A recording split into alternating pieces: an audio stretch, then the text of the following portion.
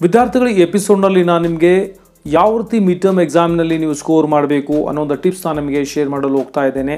ಮುಂದೆ ಹೋಗಿಂತ ಮುಂಚೆ ಇದುವರೆಗೂ ನೀವು ನಮ್ಮ ಚಾನಲನ್ನು ಸಬ್ಸ್ಕ್ರೈಬ್ ಮಾಡಿದಿಲ್ಲ ಅಂದರೆ ಸಬ್ಸ್ಕ್ರೈಬ್ ಮಾಡಿ ಹಾಗೂ ಬೆಲ್ ಬಟನ್ ಮೇಲೆ ಪ್ರೆಸ್ ಮಾಡಿ ಮುಂದೆ ಅಪ್ಲೋಡ್ ಮಾಡುವಂಥ ವಿಡಿಯೋಗಳ ನೋಟಿಫಿಕೇಷನ್ಗಾಗಿ.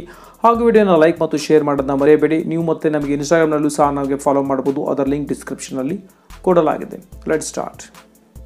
ವಿದ್ಯಾರ್ಥಿಗಳಿಗೆ ಮಿಡ್ ಟರ್ಮ್ ಪೇಪರ್ ಯಾವ ರೀತಿ ಸೆಟ್ ಆಗುತ್ತೆ ಅನ್ನೋದನ್ನ ಮೊದಲು ನೋಡೋಣ. ಇಲ್ಲಿ ನೋಡಿ ಡಿಪೆಂಡ್ ಆನ್ ಕಾಲೇಜ್ ಮೇಲೆ ಡಿಪೆಂಡ್ ಆಗಿರುತ್ತೆ. ಇದು ಆ್ಯಕ್ಚುಲಿ ಏನಾಗುತ್ತೆ ಅಂದರೆ ಜನರಲಿ ಹೇಳಬೇಕಂತಂದರೆ ಒಂದು ಡಿಸ್ಟಿಕ್ ವೈಸ್ ಅಂದರೆ ಡಿಸ್ಟಿಕ್ ಪ್ರಿನ್ಸಿಪಲ್ ಅಸೋಸಿಯೇಷನ್ ಕಡೆಯಿಂದ ಅಂದರೆ ಗೌರ್ಮೆಂಟ್ ಕಡೆಯಿಂದ ಒಂದು ಪ್ರಿನ್ಸಿಪಲ್ ಅಸೋಸಿಯೇಷನ್ ಮಾಡ್ಕೊಂಡಿರ್ತಾರೆ. ಪ್ರತಿಯೊಂದು ಡಿಸ್ಟಿಕ್ಗೆ ಕಲಬುರಗಿ ಬೇರೆ, ಮೈಸೂರಿಂದ ಬೇರೆ, ಬೆಂಗಳೂರಿಂದ ಬೇರೆ, ಮತ್ತು ರೀಸನ್ ವೈಸ್ ಒಂದು ಪ್ರಿನ್ಸಿಪಲ್ ಅಸೋಸಿಯೇಷನ್ ಮಾಡ್ಕೊಂಡಿರ್ತಾರೆ. ಅಲ್ಲಿಂದ ಪೇಪರ್ ಅಂದರೆ ಯೂಶಲಿ ಅಲ್ಲಿರುವಂಥ ಯಾರೊಬ್ಬರು ಎಕ್ಸ್ಪರ್ಟ್, ಯಾರು 15 ವರ್ಷದ ಹೆಚ್ಚಿಗೆ ಎಕ್ಸ್ಪೀರಿಯೆನ್ಸನ್ನು ಮಾಡ್ಕೊಂಡು ಇರ್ತಾರೋ ಆ ಒಂದು ಲೆಕ್ಚರಲ್ಲಿ ಏನು ಮಾಡ್ತಾರೆ ಅಂದರೆ ಪೇಪರ್ನ ಸೆಟ್ ಮಾಡಿ ಆ ಒಂದು ಪೇಪರ್ ಆ ಡಿಸ್ಟ್ರಿಕ್ನಲ್ಲಿ ಬರುವಂಥ ಎಲ್ಲ PUC ಕಾಲೇಜುಗಳಿಗೆ ಡಿಸ್ಟ್ರಿಬ್ಯೂಟ್ ಮಾಡ್ತಾರೆ. ಇದೊಂದು ಜನರಲಿ ಆಗುವಂಥದ್ದು. ಆದರೆ ಕೆಲವು ಕಾಲೇಜುಗಳಿದು ಡಿಪೆಂಡ್ ಆನ್ ಕಾಲೇಜ್ ಮೇಲೆ ಇರುತ್ತೆ. ಪ್ರೈವೇಟ್ ಕಾಲೇಜುಗಳು ಏನು ಮಾಡ್ತಾರೆ ಅಂದರೆ ಮಿಡ್ ಟರ್ಮ್ ಎಕ್ಸಾಮ್ನ ನಡೆಸ್ತಾರೆ. ಅಲ್ಲಿ ಪೇಪರ್ ಅವರು ಸಹ ಸೆಟ್ ಮಾಡ್ಬೋದು ಅಥವಾ ಅವರು ಪ್ರಿನ್ಸಿಪಲ್ ಅಸೋಸಿಯೇಷನ್ ಕಡೆಯಿಂದ ಪೇಪರ್ ಸಹ ತರಿಸ್ಕೊಳ್ಬೋದು. ಇದು ಪ್ರೈವೇಟ್ ಕಾಲೇಜ್ ಮೇಲೆ ಡಿಪೆಂಡ್ ಆಗಿರುತ್ತೆ. ಬಟ್ ಆ್ಯಕ್ಚುಲಿ ಪ್ರಿನ್ಸಿಪಲ್ ಅಸೋಸಿಯೇಷನ್ನಿಂದ ತೆಗೆದುಕೊಂಡು ಬಂದರೆ ಭಾಳ ಉತ್ತಮ ಆಗಿರುತ್ತೆ. ಬಟ್ ಇಲ್ಲೇನಾಗುತ್ತೆ ಅಂದರೆ ಪ್ರಿನ್ಸಿಪಲ್ ಅಸೋಸಿಯೇಷನ್ ಕಡೆಯಿಂದ ಪೇಪರ್ ಬಂದರೆ ಅಲ್ಲಿ ಮಿಡ್ ಟರ್ಮ್ನಲ್ಲಿ ಯೂಶಲಿ ಪಾರ್ಟ್ 1ನ ಕನ್ಸಿಡರ್ ಮಾಡ್ತಾರೆ. ಫಾರ್ ಎಕ್ಸಾಂಪಲ್ ನಾನು ಮ್ಯಾಥಮೆಟಿಕ್ಸ್ನ ಕನ್ಸಿಡರ್ ಮಾಡಿದ್ರೆ ಚಾಪ್ಟರ್ 1ನಿಂದ ಅಂದರೆ ಅಪ್ ಟು ಅಪ್ಲಿಕೇಶನ್ ಆಫ್ ಡೆರಿವೇಟಿವ್ಸ್ವರೆಗೂ ಏನಪ್ಪ ಅಂದರೆ ಮಿಡ್ ಟರ್ಮ್ ಎಕ್ಸಾಮಿನೇಷನ್ ಅಂದರೆ ಸಿಲೆಬಸ್ಸಲ್ಲಿ ಕವರ್ ಮಾಡಿರ್ತಾರೆ. ಆದರೆ ಕಾಲೇಜ್ನಲ್ಲಿ ಕನ್ಸಿಡರ್ ಮಾಡಿ ಅದು depend on your college mathematics lecture ಮೇಲೆ ಡಿಪೆಂಡ್ ಆಗಿರುತ್ತೆ ಅಥವಾ PCMB ಲೆಕ್ಚರ್ ಮೇಲೆ ಡಿಪೆಂಡ್ ಆಗಿರುತ್ತೆ. ಅವ್ರು ಎಷ್ಟು ಪೋರ್ಷನ್ನ ಕವರ್ ಮಾಡಿದ್ದಾರೆ, ಇವನ್ ಫುಲ್ ಕಂಪ್ಲೀಟ್ ಆದರೂ ಸಹ ಅವರು ಅದನ್ನು ಹಾಫ್ ಪೋರ್ಷನ್ ಮಾಡಿ ಭಾಳ ಇಂಪಾರ್ಟೆಂಟ್ ಆಗಿರುವಂಥ ಕೆಲವು ಚಾಪ್ಟರ್ನ ಕನ್ಸಿಡರ್ ಮಾಡಿ ಅದರ ಮೇಲೆ ಪೇಪರ್ ಸಹ ಸೆಟ್ಟಿಂಗ್ನ ಅವರು ಮಾಡ್ಬೋದು, ಡಿಪೆಂಡ್ ಆನ್ ದ್ಯಾಮ್. ಅದಕ್ಕಾಗಿ ಮಿಡ್ ಟರ್ಮ್ ಎಕ್ಸಾಮ್ನಲ್ಲಿ ಯಾವ ರೀತಿ ವಿದ್ಯಾರ್ಥಿಗಳು PCMB ಸಬ್ಜೆಕ್ಟ್ನ ಓದಬೇಕು ಅಂದರೆ ಸ್ಟಡಿ ಮಾಡಬೇಕು ಅಂತಂದರೆ ಒಂದು ಸಿಂಪಲ್ ಟಿಪ್ಸ್ ಇದೆ ನೋಡಿ. ವಿದ್ಯಾರ್ಥಿಗಳು ಮೊದಲು ಏನು ಮಾಡಬೇಕಂದ್ರೆ ಫಸ್ಟ್ ನೀವು ಓದಲಿಕ್ಕೆ ಅಂದರೆ ಸ್ಟಡಿ ಮಾಡೋದಕ್ಕೆ ಸ್ಟಾರ್ಟ್ ಮಾಡಿದ್ರೆ ಮೊದಲು ಏನು ಮಾಡಿ 2014 to 19 ಆ್ಯನ್ಯುವಲ್ ಪೇಪರ್ ಮತ್ತು ಸಪ್ಲಿಮೆಂಟರಿ ಪೇಪರ್ ಎರಡೂ ಪೇಪರ್ನಲ್ಲಿರುವಂಥ ಅಂದರೆ chapter wise questions 1 marks 2 marks 3 marks ಮತ್ತು 5 ಮಾರ್ಕ್ಸ್ ಇರೋದು ಅದನ್ನು ಸಪ್ರೇಟ್ ಮಾಡಿ ಅದನ್ನು ಪ್ರಾಕ್ಟೀಸ್ ಮಾಡಿ. ಮೊದಲು 2014 to 19 ಆ್ಯನ್ಯುವಲ್ ಎಕ್ಸಾಮಿನೇಷನ್ ಹಾಗೂ ಸಪ್ಲಿಮೆಂಟರಿ ಪೇಪರ್ ಮೊದಲು ಕಂಪ್ಲೀಟ್ ಆದ ನಂತರ ಸ್ಟೆಪ್ ನೀವು ಅಲ್ಲಿ model ಪೇಪರ್ಸ್ಗೆ move ಆಗಬೇಕಾಗುತ್ತೆ. Karnataka PU board already model ಪೇಪರ್ಸ್ನ ಬಿಟ್ಟಿದೆ. 5 ಮಾಡೆಲ್ ಪೇಪರ್ಸ್ನ ಚೆನ್ನಾಗಿ ಪ್ರಾಕ್ಟೀಸ್ ಮಾಡಿ. ಪ್ರತಿಯೊಂದು ಸಬ್ಜೆಕ್ಟಿಗೂ ಮೊದಲು ಆ್ಯನ್ಯುವಲ್ ಸಪ್ಲಿಮೆಂಟರಿ ಪೇಪರ್ಸ್ ಆದ ನಂತರ ನೆಕ್ಸ್ಟ್ ಸ್ವಿಚ್ ಆಗಿ ನೀವು ಮಾಡೆಲ್ ಪೇಪರ್ಸ್. ಅದಾದ ನಂತರ ನಿಮಗೆ ಸಮಯ ಉಳಿದ್ರೆ ಆಮೇಲೆ ಯಾವ ಎಕ್ಸಾಮ್ಗೆ ಬಂದಿಲ್ವೋ ಆ ಒಂದು ಪರ್ಟಿಕ್ಯುಲರ್ ಚಾಪ್ಟರಲ್ಲಿ ಯಾವ ಎಕ್ಸಾಮ್ಗೆ ಬಂದಿಲ್ಲೋ ಆ ಒಂದು ಪ್ರಶ್ನೆಗಳನ್ನು ತೆಗೆದುಕೊಂಡು ಚೆನ್ನಾಗಿ ನೀವು ಅಂದರೆ ಪ್ರಾಕ್ಟೀಸ್ ಮಾಡಿದ್ರೆ ನೀವು ತುಂಬ ಚೆನ್ನಾಗಿ ಸ್ಕೋರ್ ಮಾಡ್ಬೋದು. ಈವನ್ ಆ್ಯನ್ಯುವಲ್ ಎಕ್ಸಾಮಿನೇಷನಲ್ಲೂ ಸಹ ನೀವು ಭಾಳ ಕ್ಲಿಯರ್ ಆಗಿದ್ದರೆ ಪರ್ಫೆಕ್ಟಾಗಿ ನೀವು ಸ್ಕೋರ್ ಮಾಡ್ಬೋದು. ಮತ್ತು ಇಲ್ಲಿ ನೋಡಿ ಸ್ಕೋರ್ ಮಾಡಬೇಕಂತಂದ್ರೆ ಇನ್ನೊಂದು ನೀವು ಸ್ಟೆಪ್ ವೈಸ್ನ ಅಂದರೆ ಸ್ಟೆಪ್ಸ್ನ ಮೇಂಟೈನ್ ಮಾಡೋದು ಬಹಳ ಮುಖ್ಯವಾಗಿರುತ್ತೆ. ಅಂದರೆ ಪೇಪರ್ ಇವಾಲ್ಯೂಯೇಷನ್ ಪ್ರಕಾರ ಯಾವ ರೀತಿ ಇವಾಲ್ಯೂಯೇಷನ್ ಆಗುತ್ತೋ ಆ ರೀತಿ ನೀವು ಇಲ್ಲಿ ಬರೀಬೇಕಾಗತ್ತೆ. ಅಂದರೆ ಪೇಪರ್ ರಿಪ್ರೆಸೆಂಟೇಷನ್ ಬಹಳ ಮುಖ್ಯವಾದಂಥದ್ದು.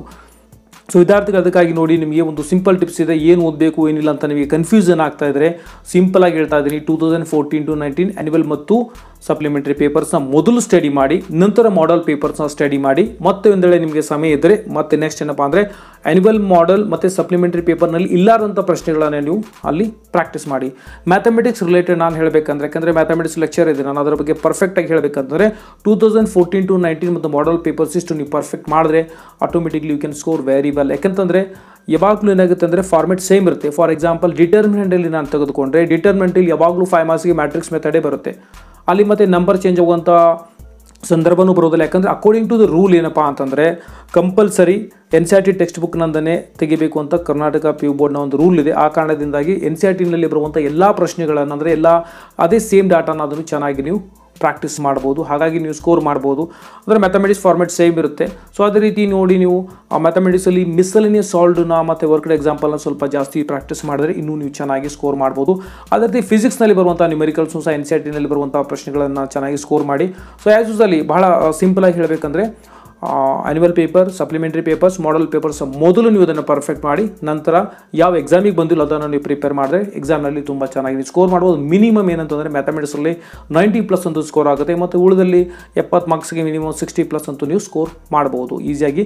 ಸೊ ಐ ಹೋಪ್ ಇದನ್ನು ನೀವು ಫಾಲೋ ಮಾಡಿ. ಯಾಕಂದರೆ ನಾನು ಭಾಳಷ್ಟು ವಿದ್ಯಾರ್ಥಿಗಳು ಇದನ್ನು ಫಾಲೋ ಮಾಡಿ ತುಂಬ ಚೆನ್ನಾಗಿ ಆನ್ಯುವಲ್ ಎಕ್ಸಾಮಿನೇಷನ್ಲು ಸಹ ಸ್ಕೋರ್ ಮಾಡಿದರೆ ಭಾಳ ಜನ 100 ಸಹ ತೆಗೆದಿದ್ದಾರೆ. 100 ತೆಗೆದಪ್ಪ ಅಂದರೆ ಅಬ್ಜೆಕ್ಟಿವ್ ಟೈಪ್ ಕ್ವಶನ್ಸ್ಗಳು ನೀವು ತುಂಬ ಚೆನ್ನಾಗಿ ಪರ್ಫೆಕ್ಟ್ ಆದರೆ ಅಂದರೆ CET ರಿಲೇಟೆಡ್ ಕಾನ್ಸೆಪ್ಟ್ಸ್ ನಿಮಗೆ ಗೊತ್ತಿತ್ತಂದರೆ ಅಲ್ಲಿ ಯಾವುದೋ ಒಂದು ಕ್ವಶನ್ ಆ ರೀತಿ ಕಾನ್ಸೆಪ್ಟ್ ಮೇಲೆ ಬಂದರೆ ನೀವು ಈಸಿಯಾಗಿ ಬರೀಬೋದು. ಯಾಕಂದರೆ 99 ತೆಗೆದುಕೊಳ್ಳೋದು ತುಂಬ ಸುಲಭ, ಆದರೆ 100 ತೆಗೆದುಕೊಳ್ಳೋದು ಬಹಳ ಕಷ್ಟ. ಆ ಕಾರಣದಿಂದಾಗಿ ನೀವೀಗಿನಿಂದಲೇ ನೀಟಾಗಲಿ CETಗೆ ಸ್ವಲ್ಪ ಪ್ರಿಪ್ರೇಷನ್ ಮಾಡ್ತಾ ಇದ್ದರೆ ಅದು ನಿಮಗೂ ತುಂಬ ಅನುಕೂಲ ಆಗುತ್ತೆ 100 ಸ್ಕೋರ್ ಮಾಡೋದಕ್ಕಾಗಿ. ಸೊ ಐ ಹೋಪ್ ನಿಮಗೆ ಇದು ಅರ್ಥ ಆಗಿದೆ ಅನ್ಕೋತಾ ಇದ್ದೀನಿ. ನಿಮಗೆ ಇಷ್ಟವಾದರೆ ದಯವಿಟ್ಟು ಲೈಕ್ ಮತ್ತು ಶೇರ್ ಮಾಡೋದನ್ನ ಮರಿಬೇಡಿ. ಹಾಗೂ ನಿಮಗೆ ಒಂದು ವೇಳೆ ಮಾಡಲ್ ಕ್ವಶನ್ ಪೇಪರ್ಸ್ ಆಗಲಿ ಮತ್ತು ಪ್ರೀವಿಯಸ್ ಇಯರ್ ಕ್ವಶನ್ ಪೇಪರ್ಸ್ ಆಗಲಿ, ಪಾಸಿಂಗ್ ಪ್ಯಾಕೇಜ್ ಅಥವಾ ಸ್ಕೋರಿಂಗ್ ಪ್ಯಾಕೇಜ್ ಆಗಲಿ, ಅಥವಾ ನಿಮಗೆ ಗೈಡೆನ್ಸ್ ಬೇಕಂದರೆ ಯಾವ ರೀತಿ ರಿಪ್ರೆಸೆಂಟ್ ಮಾಡಬೇಕು ಅಪ್ ಟು ಮಾರ್ಚ್ವರೆಗೂ ನಿಮಗೆ ಗೈಡೆನ್ಸ್ ಬೇಕಿತ್ತು ಅಂದರೆ ನಾನೊಂದು ಸ್ಟೂಡೆಂಟ್ ಸಪೋರ್ಟಿವ್ ಒಂದು ಮೆಂಬರ್ಶಿಪ್ನ ಒಂದು ಮಾಡಿದ್ದೇನೆ. ಅದಕ್ಕೆ 500 ರೂಪಾಯಿ ಚಾರ್ಜ್ ಇದೆ. ಅಪ್ ಟು ಮಾರ್ಚ್ವರೆಗೂ ನಿಮಗೆ ಇಂಟ್ರೆಸ್ಟ್ ಇದ್ದರೆ ನೀವು ಅದಕ್ಕೆ ನನಗೆ ನನ್ನ ಮೊಬೈಲ್ ನಂಬರ್ಗೆ, ಅಂದರೆ ನೀವು ಡಿಸ್ಕ್ರಿಪ್ಷನಲ್ಲಿ ಕೊಟ್ಟಿರ್ತೇನೆ, ಕಮೆಂಟ್ ಸೆಕ್ಷನಲ್ಲಿ ಇರುತ್ತೆ, ಅದರ ಮೂಲಕ ನೀವು ನನ್ನ ಬ್ಲಾಗ್ಗೆ ವಿಸಿಟ್ ಮಾಡಿ, ಅಲ್ಲಿ ನನ್ನ ನಂಬರ್ ಇರುತ್ತೆ, ನೀವು ಬೇಕಾದರೆ ವಾಟ್ಸಪ್ ಮಾಡಿ ನೀವು ಅಲ್ಲಿ ಜಾಯ್ನ್ ಆಗ್ಬೋದು. ಈ ವಿಡಿಯೋದಲ್ಲಿ ಇಷ್ಟೇ. ನಿಮಗೆ ಇಷ್ಟವಾದರೆ ಲೈಕ್ ಮತ್ತು ಶೇರ್ ಮಾಡಿ. ಮತ್ತೆ ಸಿಗೋಣ ಮುಂದಿನ ವಿಡಿಯೋದಲ್ಲಿ. ಅಲ್ಲಿವರೆಗೂ ಬಾಯ್.